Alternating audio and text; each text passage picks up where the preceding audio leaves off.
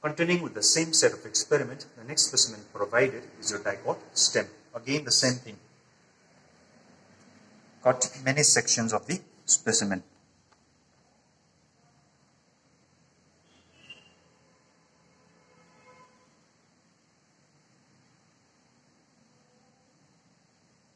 Transfer it on a glass slide. Spread it out with the help of a brush.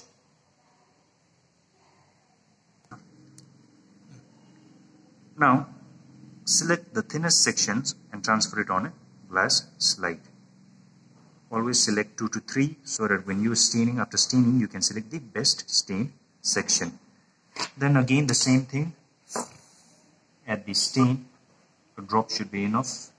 Wait for 30 to 40 seconds. After staining, again wash it off. Be very careful so as the sections are not wiped off the slide.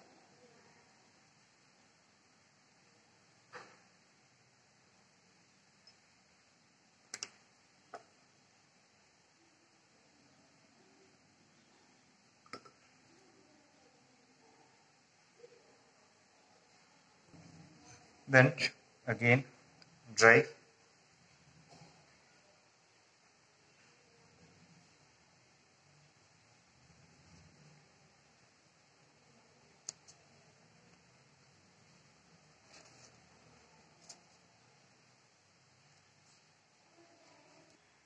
Then observe under a microscope and select the best stained section.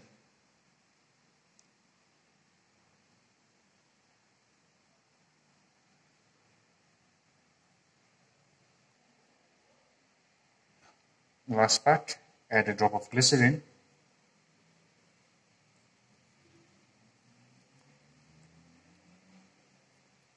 And cover it with a glass slide. Again, thing to keep in mind is bubbles do not enter the section. Then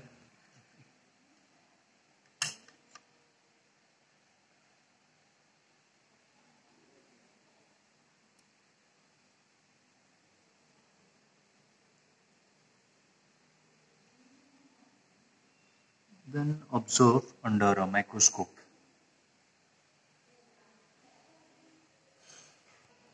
So in the end, you will see this particular thing under the microscope.